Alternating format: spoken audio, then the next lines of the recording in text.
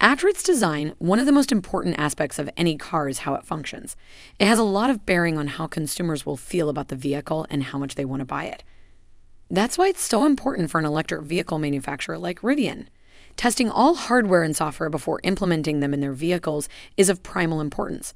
This process helps ensure that their vehicles are safe, functional, and aesthetically pleasing, which can help increase demand for them. CAD design software allows Rivian as well as other automakers create prototypes without waiting months or years to receive feedback from customers or reviewers. Additionally, after development, they need a platform on which to test these components and fine-tune them for optimal performance, quality, and safety. That is why Rivian developed what they call the lab car. It totally looks like something out of a Transformers movie. Hi, welcome to Volter Media, where we explore the exciting innovations in the EV industry.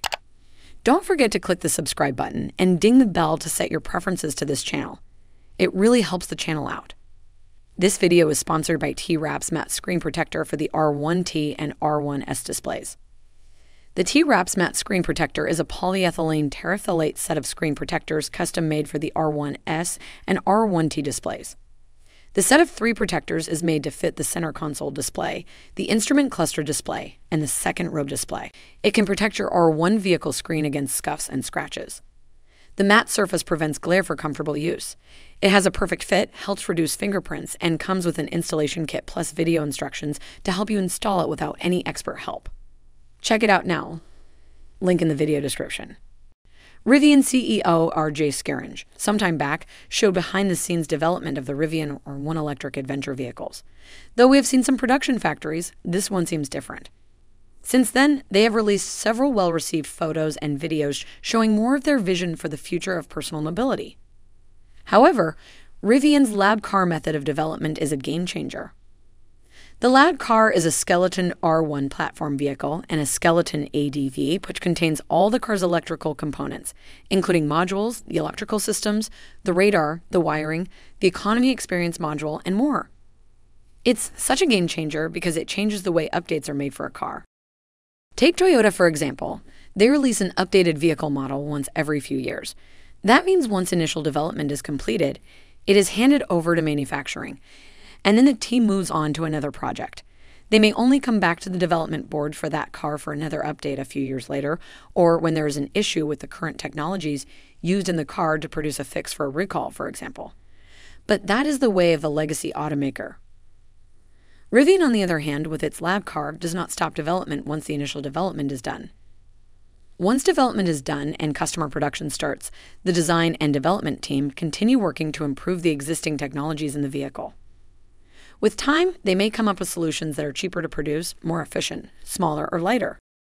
Once these new technologies are developed, they are tested on the lab car to ensure it replaces its predecessor without any issues and improves production timelines by eliminating steps or a number of fittings or screws used in the production line to make it more efficient.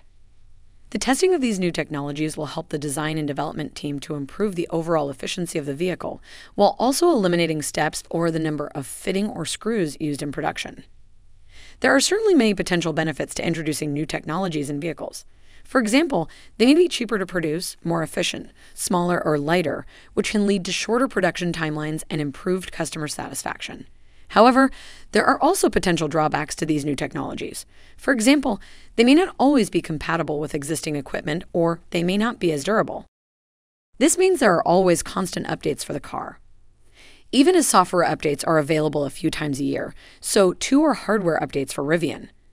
The vehicles progressively improve as time progresses, and new technologies are made to replace the old. It's very important for Rivian to test all hardware and software before implementing them in their vehicles. This process helps ensure that their cars are safe and functional.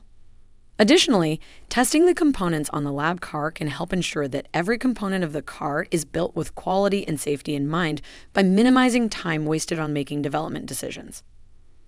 The lab car is how Rivian tests all the new hardware and software before making changes. As Rivian continuously updates the current R1 platform, there may be changes that will not be compatible with the current ports. As such, those are reserved for the R2 platform. Rivian seems to have worked a lot on the R2 platform and has a lot reserved for R2. It is exciting to see what is coming to the Rivian R2 platform. If you liked this video, hit the like button and send us your thoughts and comments in the comment section below. Be sure to subscribe for more. Thanks for watching.